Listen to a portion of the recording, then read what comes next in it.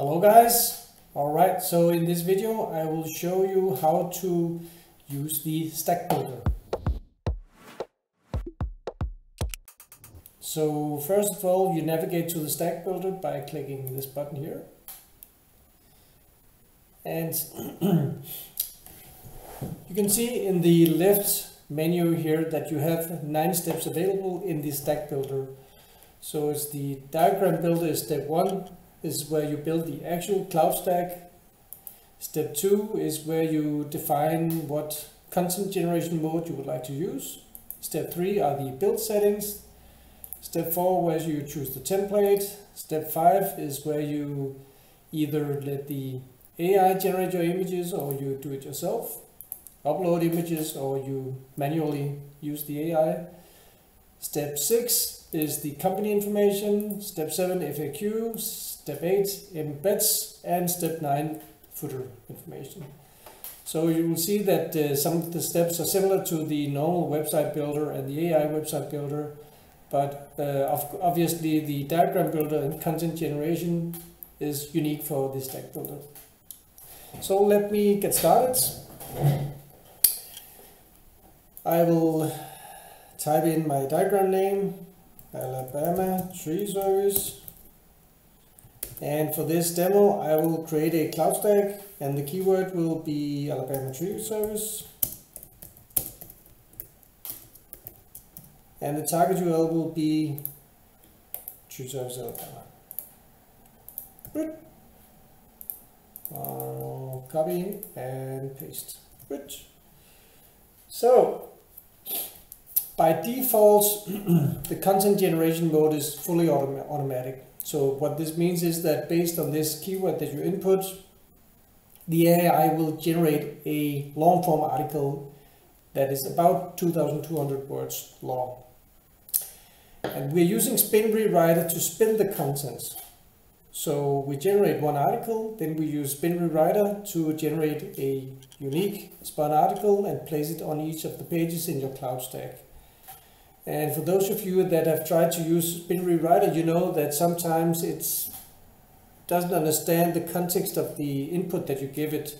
So for example, Alabama Tree Service, it could replace service with, let me find a service, service synonym, favor or kindness. So Alabama Tree Kindness could be something that Spin Rewriter could actually come up with.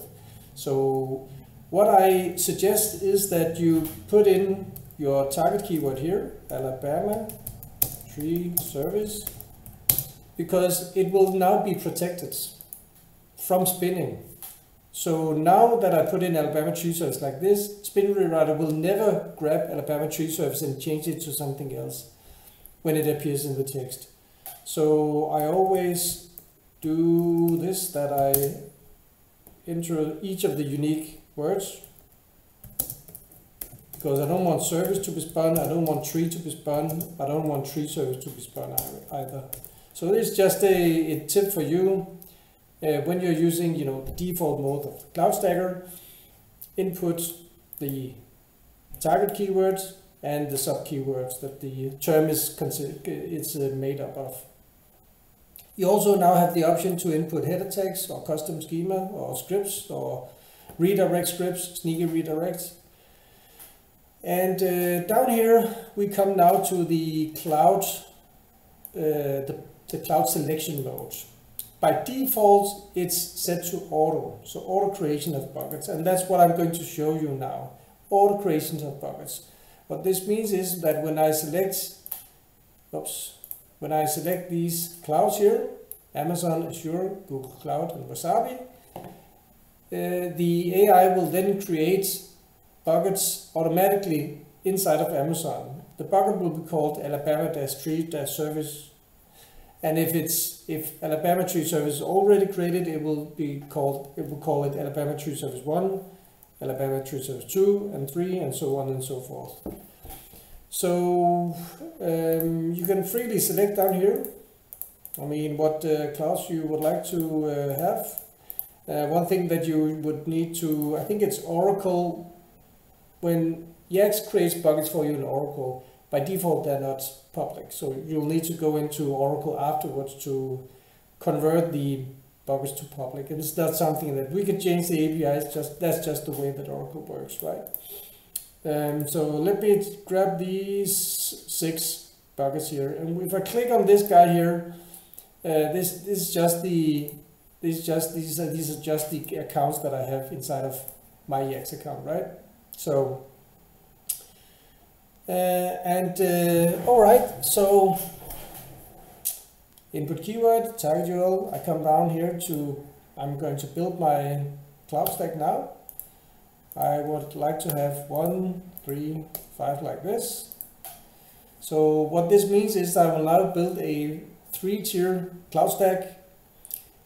1 page pointing to the target URL, 3 pages pointing to the tier 1, and 5 pages pointing to each node in tier 2. So let me show you what happens if I change that to 7 root, and then it's 7, 3, 1. So one thing that's very important is that we randomize cloud selection here. So each time I change this and click out again, this is randomized.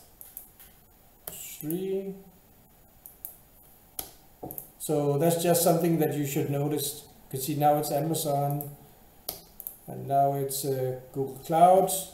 So what I suggest is that you insert your keyword, you select your buckets, you build out your clouds, and then you can fix the buckets here. What I mean by that is that you can actually now, you can click on this here, because what Yacss has chosen for you, what the Cloud Stacker has chosen for you, is that actually Google Cloud is pointing to the target URL. But let's say you don't want Google Cloud to point to the target URL. Let's say you want Wasabi, for example. Then it's Wasabi. Or let's say it's not Wasabi. Let's say it's Amazon. So this is very neat and very nice little feature that you can actually click and then modify. You can actually build the cloud stack exactly how you want it. So now it's Wasabi Google Cloud. That's probably not the best. So let me say, no, not cloud again. Linode Wasabi Cloud. That's better, right? So yeah, that's how it works. In this little diagram, I have now built 19 pages. And let me just actually click generate. So now I click generate.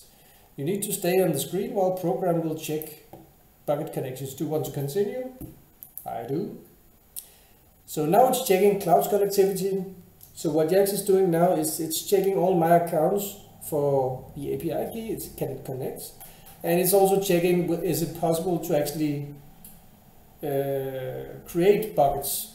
So if there's an error, it comes up with this. There's an error in red outline cloud accounts. Remove them first to ensure tier will not break. Error, bucket cannot have ACL sets with the owner buckets, blah blah blah blah. So it's an issue in Amazon. The time is 10 o'clock p.m.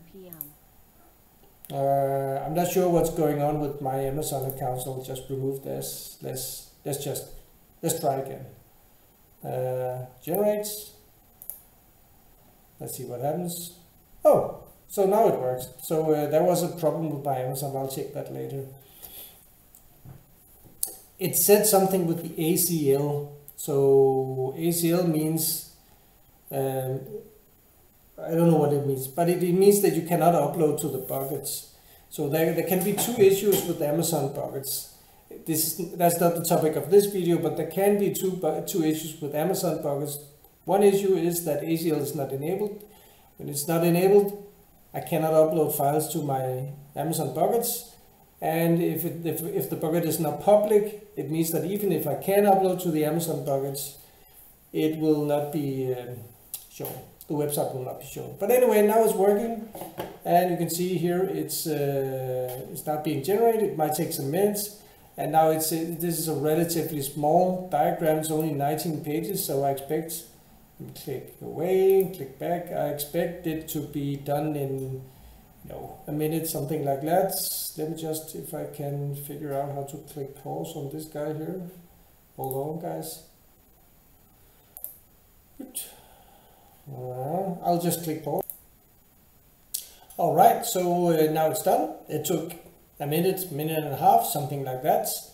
And all of your stacks will appear in the table called My Websites.